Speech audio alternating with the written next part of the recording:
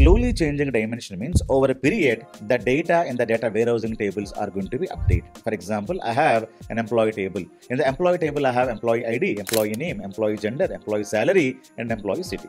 So in this table, some of the data cannot be modified forever. For example, employee name cannot be modified. For example, my name is Bhaskar Jogi.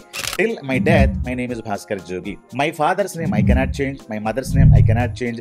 My date of birth I cannot change. But my age can increase, right? Or my blood group cannot change. But I can change my address.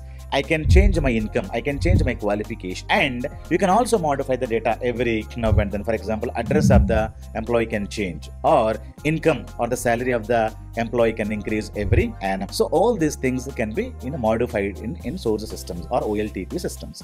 When we are talking about OLAP or data warehousing systems, if you wanted to maintain historical data of the table, that is what is called as a slowly changing dimension.